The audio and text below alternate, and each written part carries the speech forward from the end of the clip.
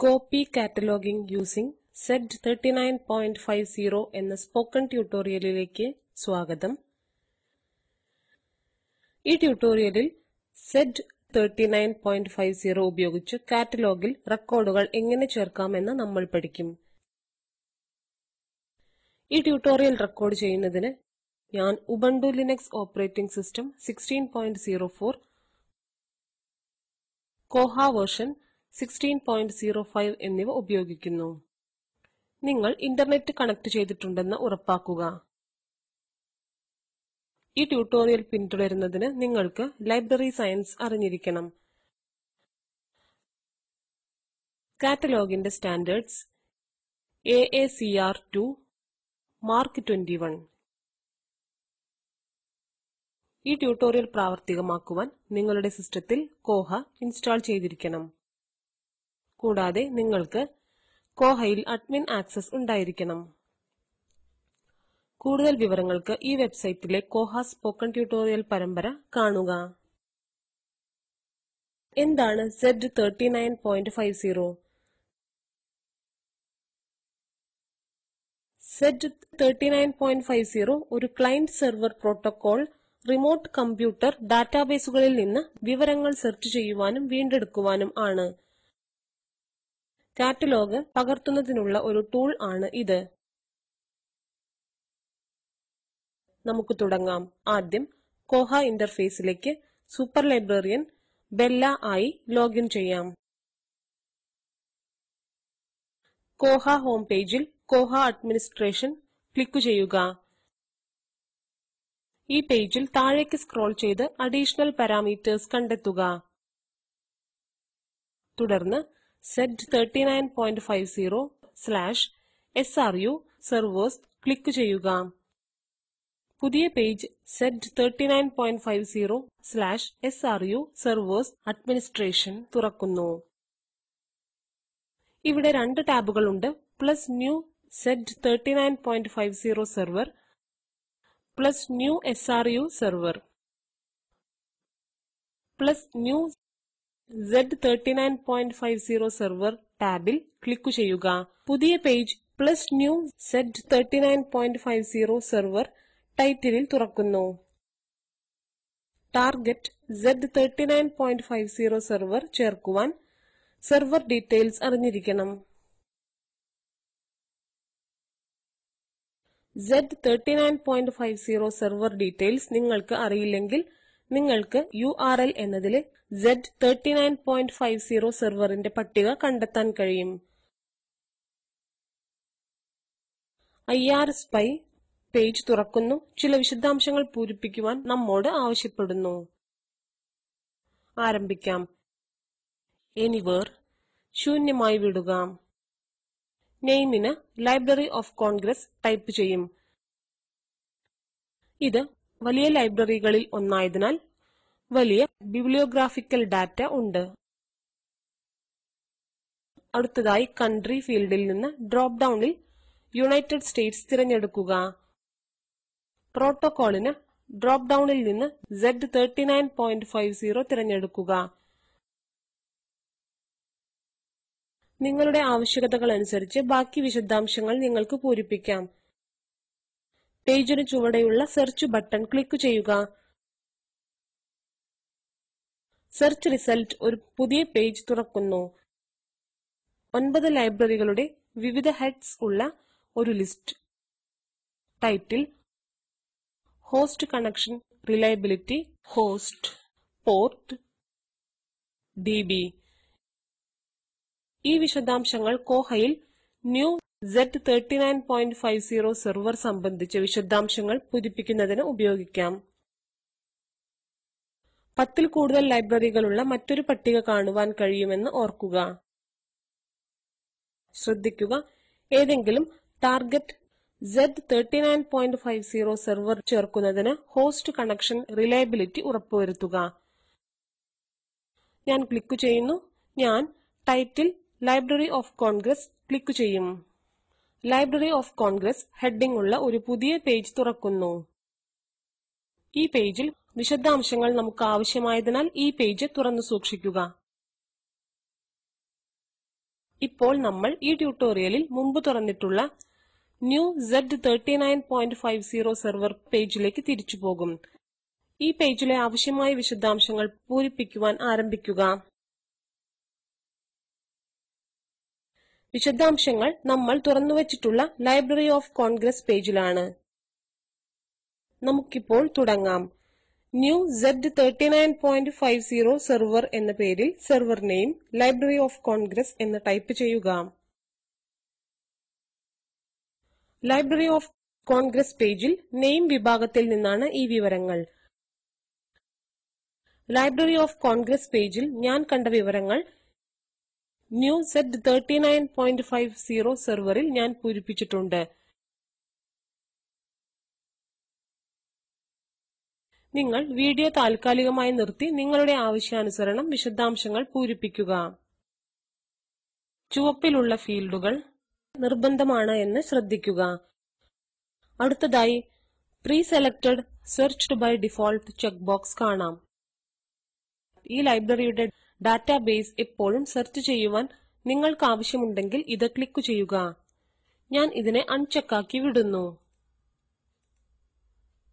ഇപ്പോൾ rank display order എന്ന ഫീൽഡിൽ നമ്മൾ വരുന്നു. ലൈബ്രറികളുടെ പട്ടികയിൽ ഈ ലൈബ്രറി ലിസ്റ്റ് ചെയ്യണമെങ്കിൽ 1 എന്ന് ഇവിടെ കൊടുക്കുക. ഒന്നിലധികം Z39.50 ടാർഗറ്റ്സ് ചേർക്കുവാൻ നിങ്ങൾ ആഗ്രഹിക്കുന്നുണ്ടെങ്കിൽ അവയെ റാങ്ക് കൊടുത്ത് ക്രമീകരിക്കാം. സിന്റാക്സ് എന്നതിനു വേണ്ടി ഡ്രോപ്പ് ഡൌണിൽ നിന്ന് മാർക്ക് 21/US മാർക്ക് തിരഞ്ഞെടുക്കുന്നു. ആവശ്യാനുസരണം സിന്റാക്സ് തിരഞ്ഞെടുക്കാം. എൻകോഡിംഗിന് കോഹ ഡിഫോൾട്ടായി UTF-8 തിരഞ്ഞെടുക്കുന്നു. ഞാൻ അതുപോലെ തന്നെ വിടും. എങ്കിലും നിങ്ങളുടെ ആവശ്യാനുസരണം മറ്റേതെങ്കിലും മൂല്യം നിങ്ങൾക്ക് തിരഞ്ഞെടുക്കാം. അടുത്തത് time out 0 it's like not set. ഇവിടെ റിസൾട്ട് ദൃശ്യമാകുവാൻ നിങ്ങൾ കാത്തിരിക്കാൻ ആഗ്രഹിക്കുന്ന സെക്കൻഡുകളുടെ എണ്ണം ടൈപ്പ് ചെയ്യുക. ഞാൻ 240 കൊടുക്കും.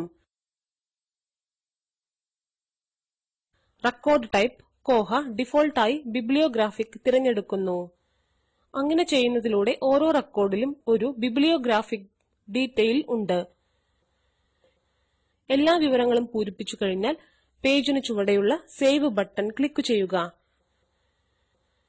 Z39.50/SRU സെർവേഴ്സ് അഡ്മിനിസ്ട്രേഷൻ പേജ് വീണ്ടും തുറക്കുന്നു. ഈ പേജിൽ വ്യത്യസ്ത ഹെഡിംഗിൽ ചേർത്ത വിശദാംശങ്ങൾ നമുക്ക് കാണാം. ഇപ്പോൾ ഈ ലൈബ്രറിയിൽ നിന്നും റെക്കോർഡുകൾ തിരയുന്നതിനായി കോഹ ഹോം പേജിൽ കാറ്റലോഗിംഗ് ക്ലിക്ക് ചെയ്യുക. 2 ഓപ്ഷനുകളുള്ള പുതിയ പേജ് തുറക്കുന്നു. Plus new record, new from Z39.50/SRU, new from Z39.50/SRU എന്നതിൽ പോയി ഡ്രോപ്പ് ഡൌണിൽ ബുക്സ് തിരഞ്ഞെടുക്കുക. ഒരു പുതിയ വിൻഡോ Z39.50/SRU സെർച്ച് തുറക്കുന്നു. പേജിന്റെ അങ്ങേ വലതുവശത്തുള്ള സെർച്ച് ടാർഗറ്റ്സ് കണ്ടെത്തുക. ഇവിടെ നമുക്ക് ഈ ട്യൂട്ടോറിയലിൽ മുമ്പ് ചേർത്ത Z39.50 ടാർഗറ്റ് കാണാം. അടുത്തതായി library of Congress. Library of കോൺഗ്രസിന് സമീപമുള്ള അടുത്ത ചെക്ക് ബോക്സിൽ ക്ലിക്ക് ചെയ്യുക. അതേ പേജിന്റെ ഇടതുവശത്ത് Z39.50/SRU സെർച്ചിന് വിവിധ ഫീൽഡുകൾ ഉണ്ട്.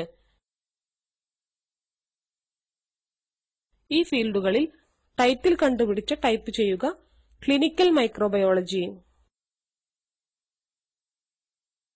നിങ്ങൾക്ക് ആവശ്യമെങ്കിൽ ബാക്കി ഫീൽഡുകൾ പൂരിപ്പിക്കാം. ഞാൻ അവ വെറുതെ വിടുന്നു. ഇപ്പോൾ പേജിന്റെ ചുവടെയുള്ള സെർച്ച് ബട്ടണിൽ ക്ലിക്ക് ചെയ്യുക. നിങ്ങൾ ഇന്റർനെറ്റ് കണക്ട് ചെയ്തിട്ടുണ്ടെന്ന് ഉറപ്പുവരുത്തുക. പുതിയ പേജ് റിസൾട്ട്സ് തുറക്കുന്നു. ഹെഡിംഗിനോടൊപ്പം വിശദാംശങ്ങൾ കാണിക്കുന്നു. Server, title, author, date, edition, ISBN, LCCN, mark, card.